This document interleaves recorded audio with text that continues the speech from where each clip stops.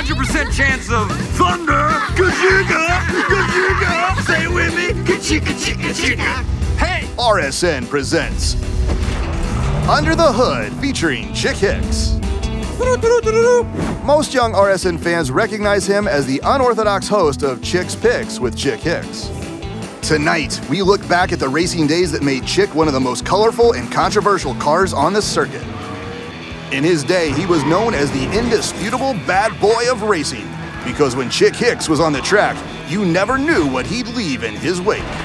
Whether you loved him or disliked him, you couldn't ignore his drive to win. And as always, in the second place spot, we find Chick Hicks. He's been chasing that tail fin his entire career.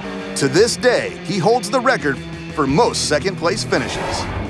With this being Strip Weather's final season, Chick Hicks was poised to be crowned the new king of Dynaco. But a little-known rookie named Lightning McQueen had other plans. The Dynaco 400 ended in a three-way tie, setting the stage for a fierce matchup at the Los Angeles International Speedway. During the tiebreaker winner-take-all, Chick Hicks found himself moving from his familiar second place to third place. I am not coming in behind you again, old man. Chick managed to sneak out his one and only Piston Cup. Hey, what?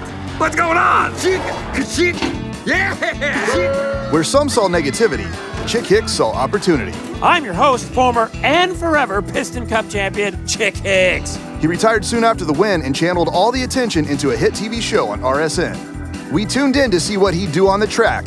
Now, we can't help but tune in each week to see what he'll say on the stage. I couldn't have enjoyed it more if I'd beaten McQueen myself. Oh wait, I have.